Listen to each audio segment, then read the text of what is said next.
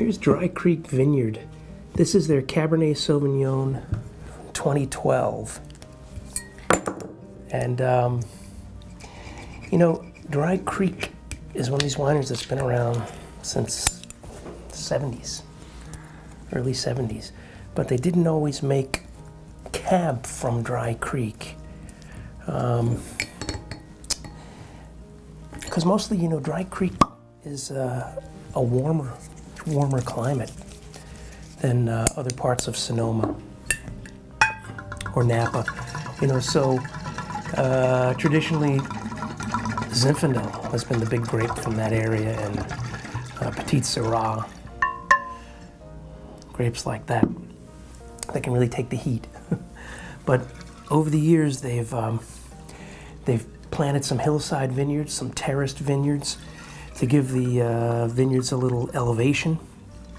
And so the grapes are all sourced from those hillside benchland vineyards, you know, between 800, 1100 feet of altitude. And so what that does is it allows, you know, the cooling effects to come in at night, cool the vines down, let the grapes slow down in their ripening process, even though they're getting hit with beautiful sun all day, and develop a little more slowly, take on some nice nuance, some good intense flavors. Of course, 2012, really, really good vintage, and one where you're gonna, you know, where nature's on your side. So, mostly Cab, about 88% Cab. They throw a little bit of all the other grapes in there. So there's some Cab Franc, some Merlot, some Petit Verdot, some Malbec, a little bit of seasoning. And they age 20 months in 20% new oak for this. So.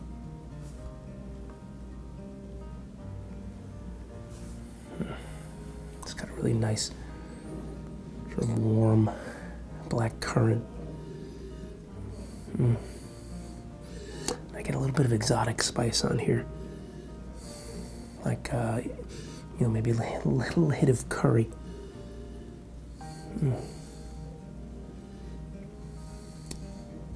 Some licorice on there too.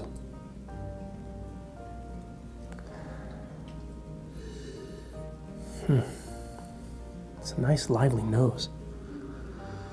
Black plums. Let's try it.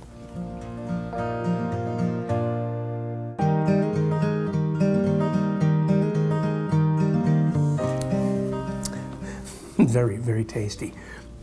Really supple. I mean, this is a young wine, but this is obviously a wine that's designed to be enjoyed while it's young. The tannins are really supple. The flavors are all very, very lively. I get a lot of those black currants. Black cherry, that sort of spiciness is still there too, playing off this sort of this more sweeter berry cherry notes. It's just very tasty Cab, and you know, it's a little different than those maybe those blockbusters that you get from Napa all the time.